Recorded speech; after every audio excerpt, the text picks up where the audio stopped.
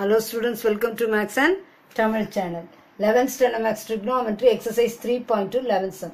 A circular metallic plate of radius 8 cm and thickness 6 mm is melted and molded into a pie. Pie na enna kuduthirukanga, a sector of the circle with thickness of radius 16 cm and thickness 4 mm. Find the angle of the sector. Okay ya? Idu oru cylinder, oru circle.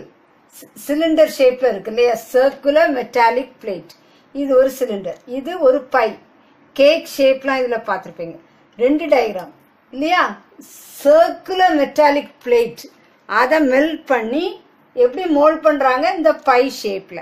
இது 10th standardல mensuration நம்ம நிறைய exercise இந்த மாதிரி படிச்சிருக்கோம். இந்த சிலிண்டருக்கு வந்து radius என்ன கொடுத்திருக்காங்க, 8 cm. இதனுடைய இது ரேடியஸ் 8 cm. இதனுடைய திக்னஸ்னா இதனுடைய ஹைட் எடுத்துக்கலாம். ஹைட் வந்து நீங்க அங்க 10th ஸ்டாண்டர்ட் மென்சுரேஷனை ஞாபகம் வச்சிடாதீங்க. Thickness equal to R minus R, அதுக்கு நீங்க போகவே போகாதீங்க. இது திக்னஸ் அவ்வளவுதான். திக்னஸ் எவ்வளவு, 6 mm. அப்போ ஹைட் 6 mm. அப்போ மில்லிமீட்டரை சென்டிமீட்டர் ஆக்குனா இன்டூ 10 60 cm. அப்போ இதை வந்து சிலிண்டரை நான் என்ன வச்சிருக்கேன், R1 equal to 8 cm, H1 equal to 60 cm. அதே மாதிரி பைக்கு கொடுத்திருக்காங்க, என்ன கொடுத்திருக்காங்க, ரேடியஸ் 16 cm, ஹைட் வந்து 4 mm.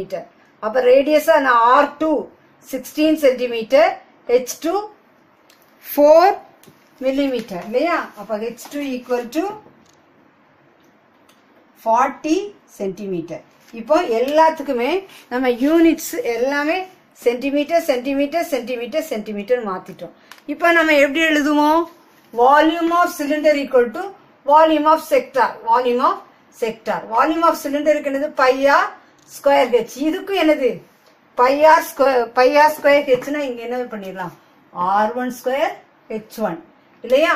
இப்போ இதுக்கு செக்டாருக்கும் πr2 square h2. But sector அப்ப இது எப்படி எழுதுவோம், theta by 360.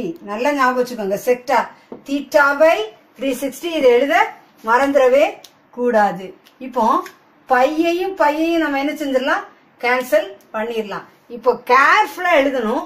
Cylinder, சிலிண்டருடைய R, சிலிண்டருடைய R என்னது, 8 r1 ஸ்கொயர். அப்ப 8 into 8 h1 இப்பதான் நான் உங்களுக்கு சொல்லி கொடுத்தேன், 60 equal to theta by 360 into by.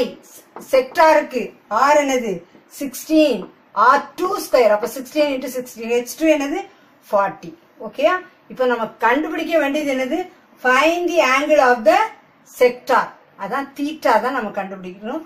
தீட்டாவை ரைட் ஹேண்ட் சைடு வச்சுக்கலாம், எல்லாத்தையும் இந்த ஒரு சைடு கொண்டு வரும். 8 into 8 into 60, இந்த 360 இங்க மேல வந்துடும் இல்லையா.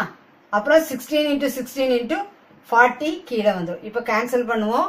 கேன்சல் பண்ணா 8 2s are 16, 8 2s are 16, இந்த 0 cancel, 2 2s are 4, 2 2s are 4, 4 9s are என்னது, 4 9s are 36.